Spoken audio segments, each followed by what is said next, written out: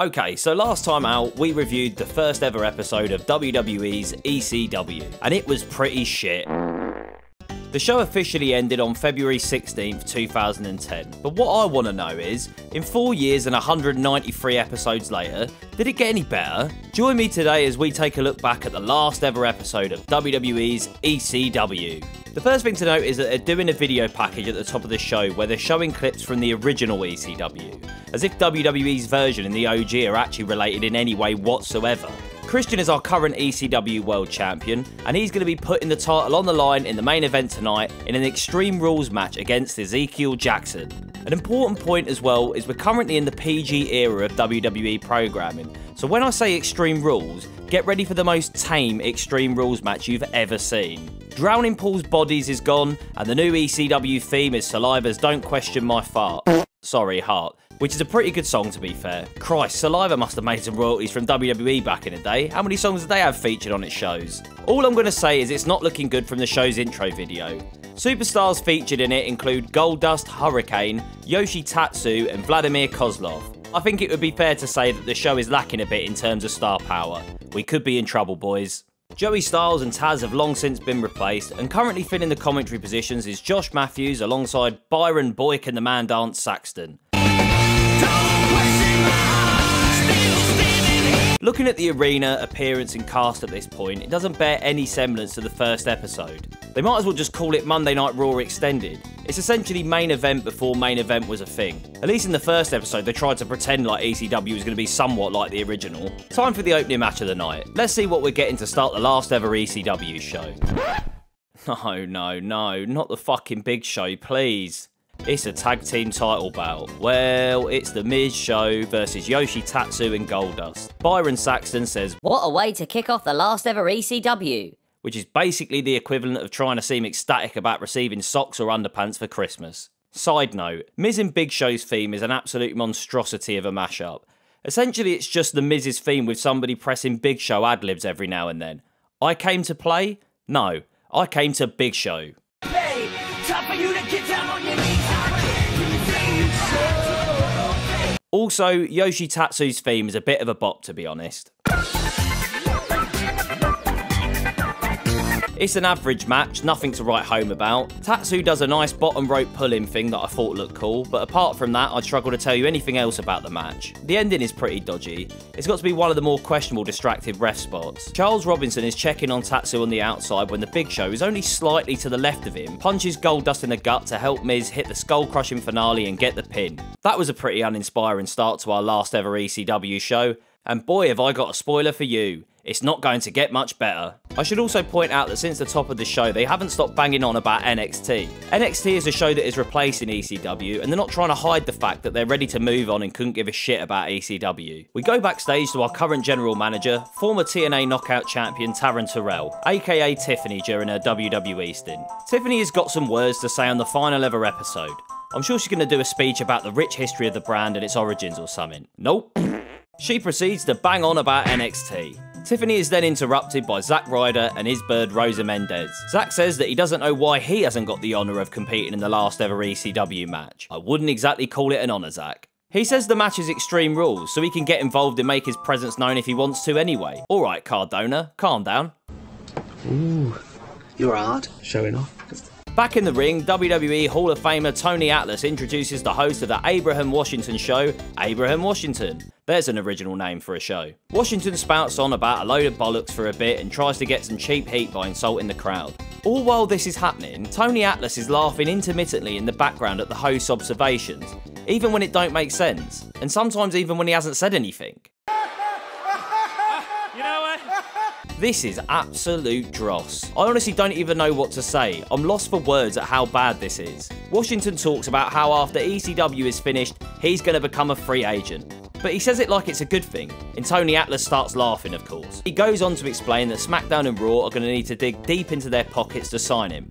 Well, guess what? Neither of them did, and after watching this shit, I'm not surprised he went back to FCW. He mentions this being the last ever episode of ECW, and what does he do next? Yep, you guessed it, he starts talking about NXT. Washington says that he needs a big guest for the last ever ECW episode. so he spoke with Vince McMahon about securing a huge guest for the show. He gets up onto the sofa and announces himself. As you can probably guess, Tony Atlas starts laughing hysterically. He starts to interview himself when the gold standard Shelton Benjamin comes out to rescue us all from this total trash. Just kick his ass, Shelton, please. Shelton gets on the mic and tells us that Washington's show is unwatchable when he has a guest on it. So what makes him think anyone can watch it when he's the guest? I find it hard to argue with that statement. Vance Archer, not Lance Archer, makes his way down to the ring. Lance's WWE theme sounds like the soundtrack to me chasing a fly around my room at 1 in the morning.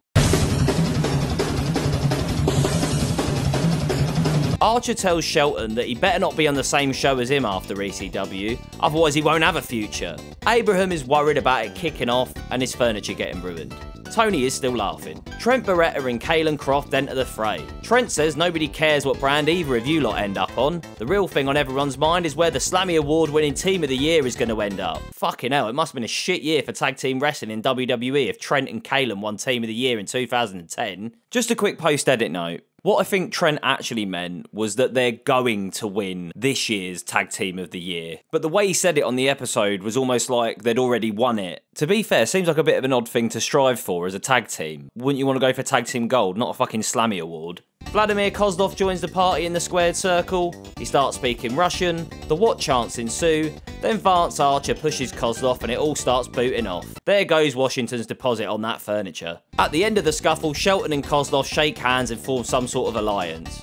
Right, okay. Thank fuck that's over. Next, they advertise NXT some more. Surprise, surprise. 25 minutes in and this has been a painful watch. Even a decent main event couldn't redeem this shit. Apart from the opening video package, which was about a minute long, there's been no callbacks to any of the brand's highlights over the past 4 years.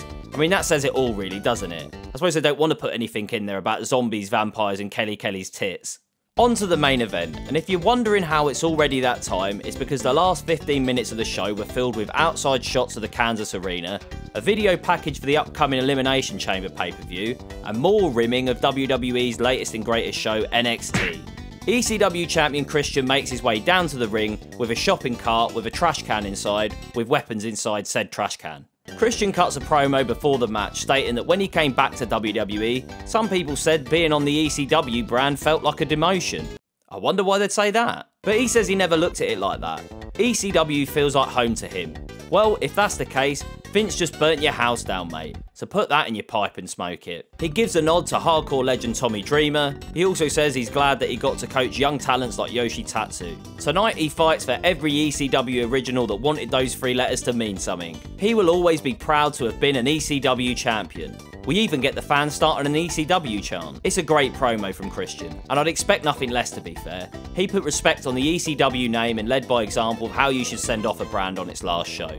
To think he's the only one who even seemed to give a shit or make an effort on the last show is pretty bad. It cuts to a break and when they come back they advertise NXT. Again. Ezekiel Jackson makes his way down to the ring with William Regal. And we're off. It's a pretty slow start to the match. At one point Ezekiel gets knocked off the ring apron when Christian hits his knuckles with a kendo stick on the top rope. Yep. You heard that right. Not exactly the blood and guts affair you'd be expecting from the name ECW. Not long into the match, Zack Ryder sneaks up on Christian and beats him up for all of 2 seconds, before Christian hits him with a flapjack on a trash can. The ECW champ sends him out of the ring. Rosa Mendez then gets in the ring and slaps Christian in the mush. But have no fear, peeps, our ECW general manager runs down the ramp to save the day by hitting her with a spear and then telling her and Ryder to sling their hook. The match continues. This has got to be the most PG version of an Extreme Rules match I've ever seen. It's absolute shite. Christian and Ezekiel haven't exactly got the best chemistry together in the ring as well. The match isn't bad per se, but it's slow, clunky and boring. William Regal gets chased down the ramp at one point by Christian. Christian thinks that's the last he's seen of Regal, but not much later Regal gets back in the ring and tries to take him out. Regal gets hit with a kill switch by Christian. When this happens, Ezekiel takes advantage and puts Captain Charisma through a table, and it's over. 1, 2, 3. We got a new and last ECW World Champion. I'm not sure if that's an insult to Christian or Ezekiel, to be honest. It's shit for Christian because he doesn't get to be the last ever ECW World Champion, and it's shit for Ezekiel because he wins the title and drops it immediately. Before the end of the episode, they advertise NXT one last time. Of course they do. Well, fucking hell, that made the first ever ECW episode look like a Meltzer 5-star classic compared to this. I actually feel bad about giving it 1.5 stars now. Don't get me wrong, we established the first ECW episode was crap, but it was entertainingly crap. This was like watching paint dry. I can't begin to put into words how angry I am that I've lost 47 minutes of my life watching this pure cow dung. I remember tuning in and out of WWE between 2009 and 2012, and after watching this, I understand why. In 47 minutes, there wasn't one part of the show I was entertained by, albeit 20 minutes of the show was spent just licking NXT's chocolate starfish. And with that in mind, ECW's final episode is receiving the first no rating on the channel. How could I give a rating to a show that basically just promoted NXT for the majority of the episode? If you enjoyed this video, be sure to hit the like button and subscribe to the channel for more great content. What did you think of WWE during this period? Let me know in the comment section below. Thanks again for watching, and I'll see you in the next one. I'm a nice man. Yeah, I'm an ass man.